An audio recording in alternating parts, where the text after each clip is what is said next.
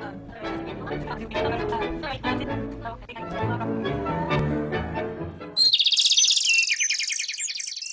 posted yesterday that I'm starting my TangoLOG live from Buenos Aires. Yeah. The idea of this is that basically I will just practice with my lovely new bar here in the back over there.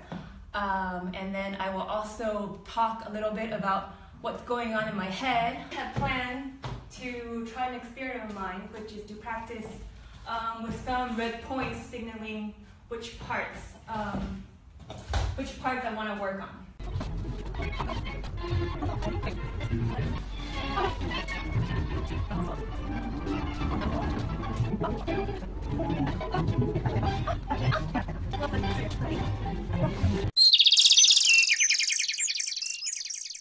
Move it in a block so this whole thing goes or this whole thing goes. So I actually want to think about keeping these points still and trying to move everything else. Does that make any sense? So like as if, you know, this is like a structure here. I'm trying to squeeze and have everything else here move around it as well. These points are fixed, but like everything else is moving. So I don't know if you can, this stays still, but then this all moves. See, this stays still and everything else moves, as opposed to, you know, everything moving or nothing moving. Nothing moving would be like this, right? This is like just like kind of stiff. Yeah, usually I think I dance like this, something like this. But anyways, I'm gonna try to use more action here in the hips. Let's see. Okay, I tend to go like this, or actually tend to go like this. I like to think about my little toe going far away from me, far away from this point, basically here. As far away as possible. There we go. I guess I should be here.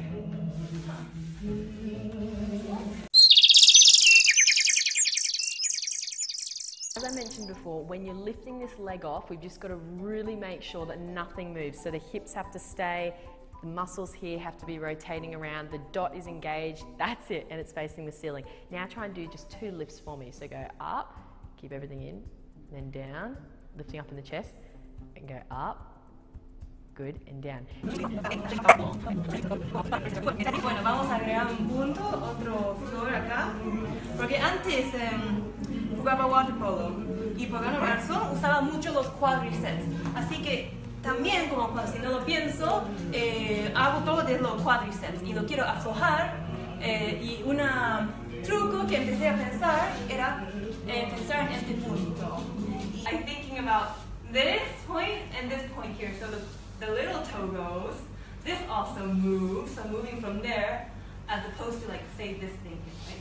From here and also from that little flower. And the knee. So if you're thinking about the magic point staying here, it also keeps your knees from like going all over the place. So forgot about the little toe there, so I start to go like not here, right? So the little toe goes far away, this one goes far away.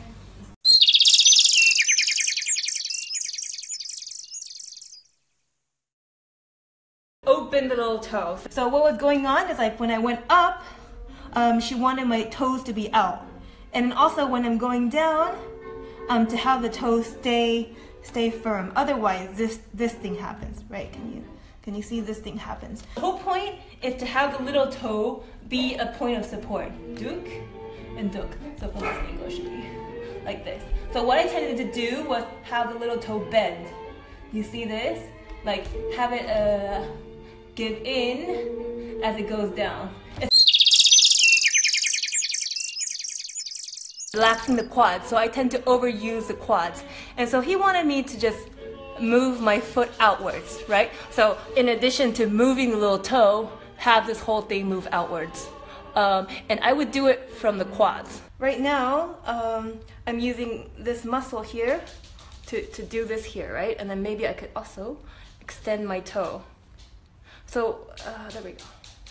And the left foot is always more stupid, but yeah, it's moving here as opposed to this whole thing here to do this, which is what I started off doing. Just have it go with the foot open.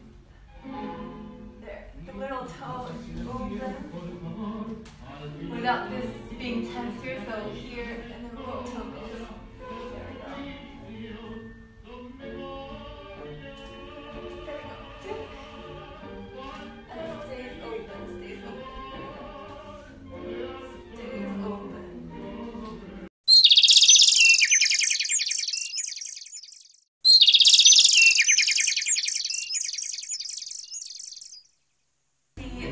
like my worst part here, because usually when I'm dancing, like it just kind of like goes all over the place.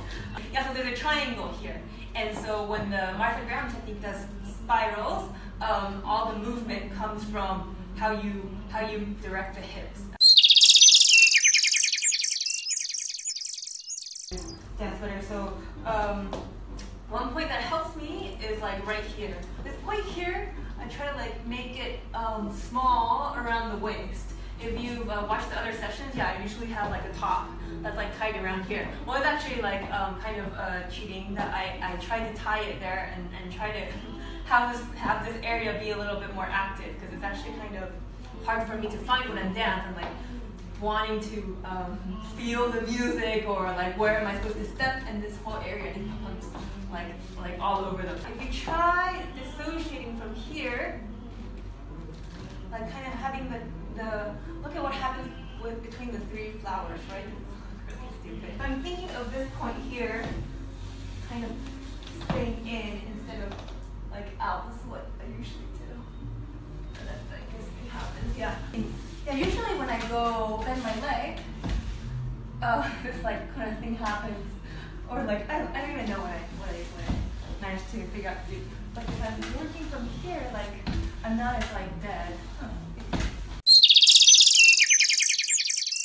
I absolutely hate it when people say like normal in like tango classes, or like walk normally or something. It's like, no, I walk horrible in the street. Yeah, like I mean, like I basically walk like this. You know, I take small steps, and it's not how you're supposed to walk.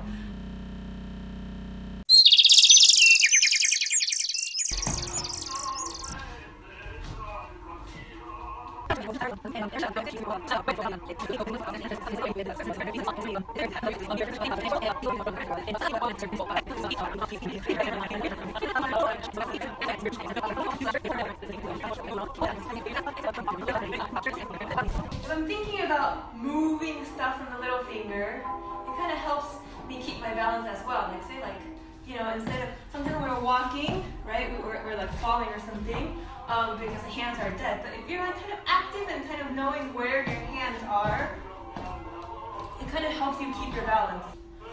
Using on the bar, like we're not really leaning on it, it's kind of like the same sensation where you're using your little fingers, like having them, just being conscious of where they are kind of helps me like unblock this whole area. You know, you don't touch the bar. Having the hands like really go out and be like, where are the little fingers, right? They're not like usually we're focusing them down there and something weird happens anyway. So this is like kind of like a dead area for me too. Well, it's like, wait, all the area.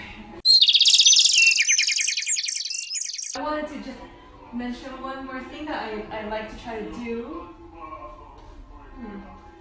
which is connect the little fingers of the hands to the little fingers of the little toe, right? The hands. And so what happens when you do this? I think it creates a little bit of harmony in the whole body. So like you kind of are conscious, like say, like if you're walking, what? This is really stupid. But anyway, what is connected? Like, well, no, like connected, huh? No. As if there's some sort of connection, some sort of consciousness of what's going on between the hands and the feet, right? So.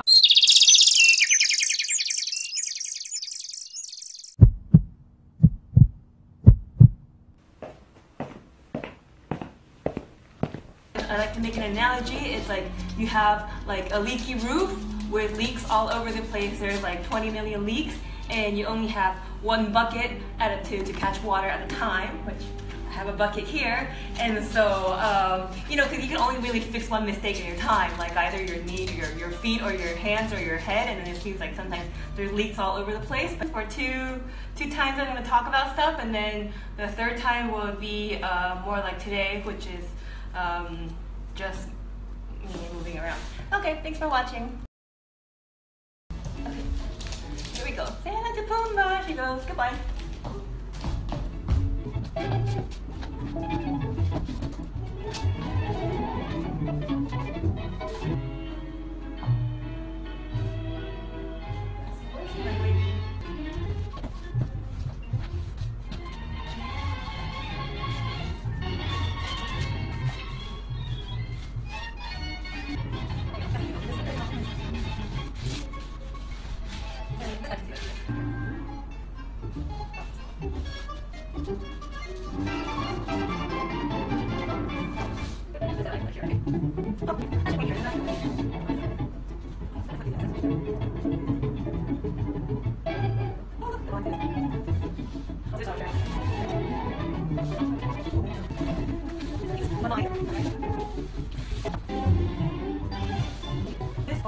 Sorry,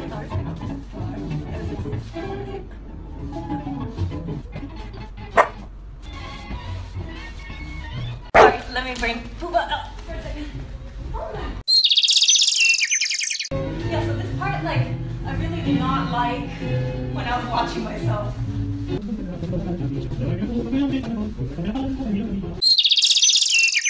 I feel like I'm so embarrassed to, oh my gosh, I can't believe I'm broadcasting these horrible ochos live, but then if you think about it, I mean, in the Milonga, you're still the same, right? It's not like I haven't been seen in public doing ochos like this all the time.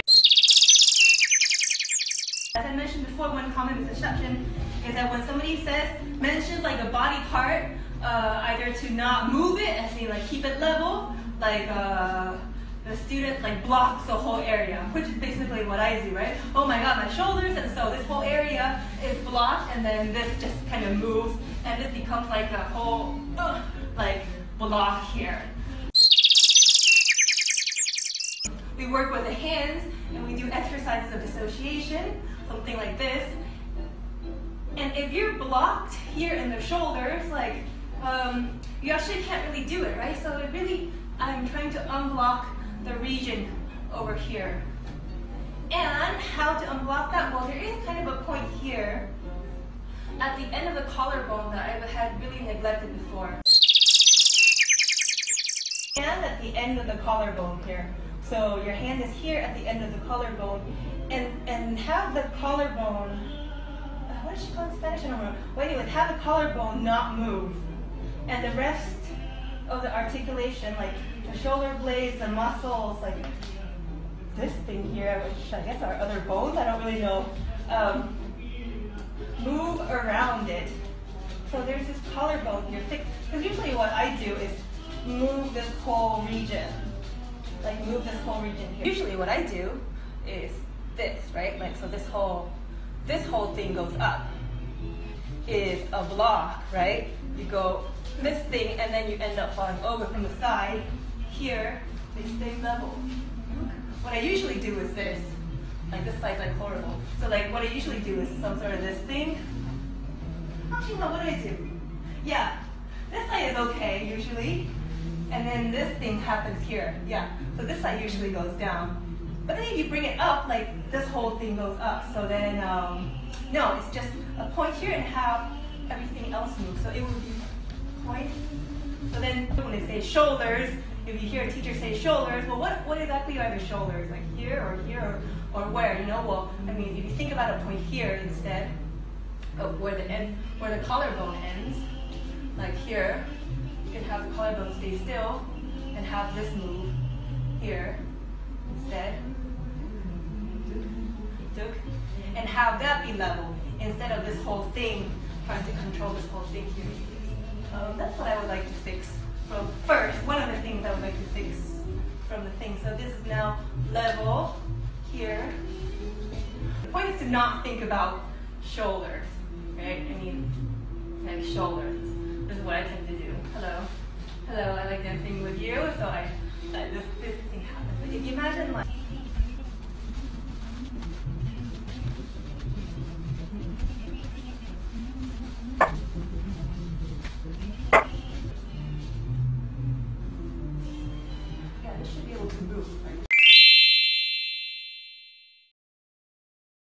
Actually, I want to try, I think both. First do the elbows here, and then hold the body first, okay? And so they do some changes, and then goes to like, and then use both elbows first. So today I want to talk about, well, the elbow and its relation to the rest of the body, actually. So I feel like in my dance, I block the elbows. If you look at the elbow, if you do an ocho, right, it moves closer and farther away. So if you're using the strength of pulling away, sometimes we would block ourselves. Like I was blocking myself on silks. So block the elbows and I say, oh my God, I can't go down. And then when I go down, I block the elbows and then I can't go up. But really, these things get closer and this thing gets farther. Elbows, they go, if you think about bending the elbows and use elbow strength here, it works a lot better. Can I do a girl? I'm not sure. Oh my God, okay, also freeze up my hips a little bit, I think. Right? I don't know. Like if I would block, I'd be like this, right? But then, like what was going on in my body was this. So So like imagine in Tango, every time, you know, you do this, my axis is going over there or something. If I'm conscious of like cutting that blockage there.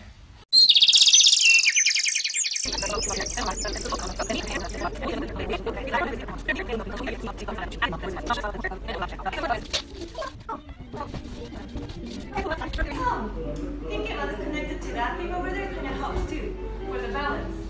So like this is connected to that one and to this as well, right? So it's like, so this pushes down to the ground, this comes up. There we go, right? And in line of this, so it's not like here, not here, right? So maybe push it like that one, yeah, so this toe.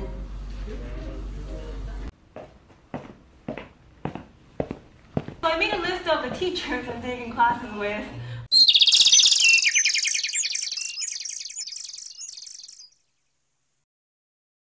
I have a terrible problem with hips because like they usually are blocked. So they all move as like one block, and especially when I'm walking like this way, I mean like things like open up. Like basically I cannot use this area correctly. And also like I tend to lose my balance, like especially on the left side. She works with a line that's the same line as the column, and this line like goes down straight to the ground. And so she's like, the point is like sometimes when you walk you end up moving, like going from one side to the other to transfer your weight to the base leg. And so like look here, for example, I've actually moved my weight over here, and then I move my weight over here, it stays here. Usually this happens, right? So if I'm thinking about this here, this like somehow it really helps me keep my balance, right? And then also on this side, yeah, so this problem doesn't happen anymore. Or like, I mean, I guess if you're lifting up the other hip, what happens a lot is this thing, right? Yeah, so this symmetry and this line stays straight. I mean, I guess it could move a little bit, but instead of like this thing, which is what I usually do. Yeah, so.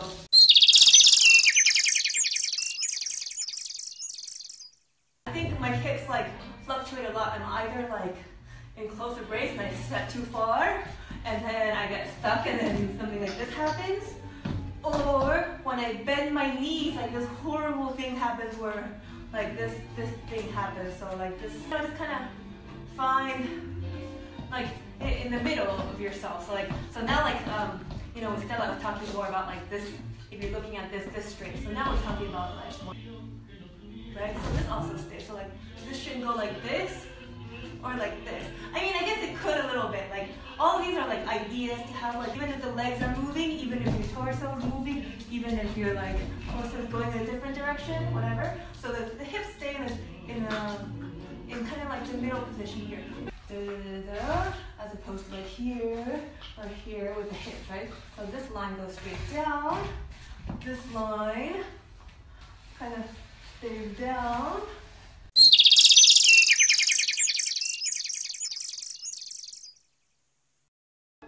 El que empieza a bailar tango y lo baila con amor, no deja nunca de bailar un tango. Jamás en la vida. ¿Sabes por qué? Porque es algo que te transporta.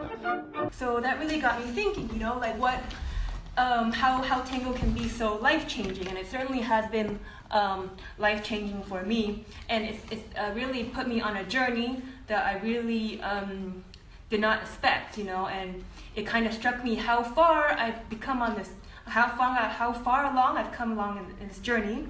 When I started going to, I decided to try out a session of Respiración Evolutiva with Elsa. I always liked the way she moves, like she has a certain harmony about her. So I said, you know, this girl must be onto something. So when I saw on her Facebook that she's giving sessions of osteopathy and evolutionary respiration, I was like, okay, I'll give it a try. I mean, this is completely something that I would have laughed at before. You know, I also mentioned it to Elsa that, you know, when I was younger, my friend her mother was a physical therapist, and I used to get a lot of headaches back here. And then so she told me to lie down, and she would kind of treat it with her hands. And me being so divorced from my body and all this mumbo jumbo massage, like, I don't know, spiritual therapy, whatever, all that was all just something that didn't really exist for me, I actually laughed at the idea, and so it makes it kind of it makes me laugh a little bit. It made me laugh a little bit the other day. It's like, wow, I'm gonna try a technique called evolutionary respiration when, like, I mean, 10 years ago, I laughed in the face of these sort of things. So, I mean, yeah, talk about tango transporting you. Maybe I'm a little bit extending what Hector said in the video a little bit, but I mean, it kind of made me flashear.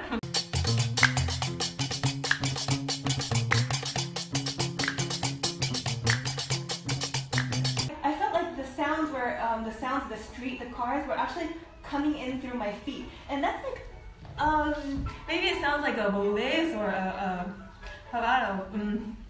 a nonsense thing, but like really, I began to think, wow, how much do I actually neglect my actual body, right? I mean, I'm trying to improve my tango here, I'm trying to be a dancer, I'm trying to use my body to express certain things, but then, like, I'm not even processing the actual world with my actual body. So usually something comes in here, like, you know, you arrive somewhere, or I hear something, or I see a show and it comes through here, or for tango, I receive the lead through here, and I feel like I first send it here, process it, and then I send it out to the body. So I'm not actually really perceiving things with my body. This Respiración Evolutiva also made me find a certain harmony in my body. And so the word harmony, I mean, that's something that I see in certain people, and it's just a quality that that I'm not really sure what it is, but it's usually when people see it, it's recognizable. It's like universally and intuitively recognizable. So anyways, something about harmony ties into an idea that I wanted to mention that Corina de la Rosa has said. Like if you pull this part, like the rest of it also moves, is that, you know, the shoulder move, the rest of the body adjusts. Like maybe only very little down there, but a little bit. Like the idea is not to block everything and have only one part move. Corina walk, she's like, everything goes, you know, everything.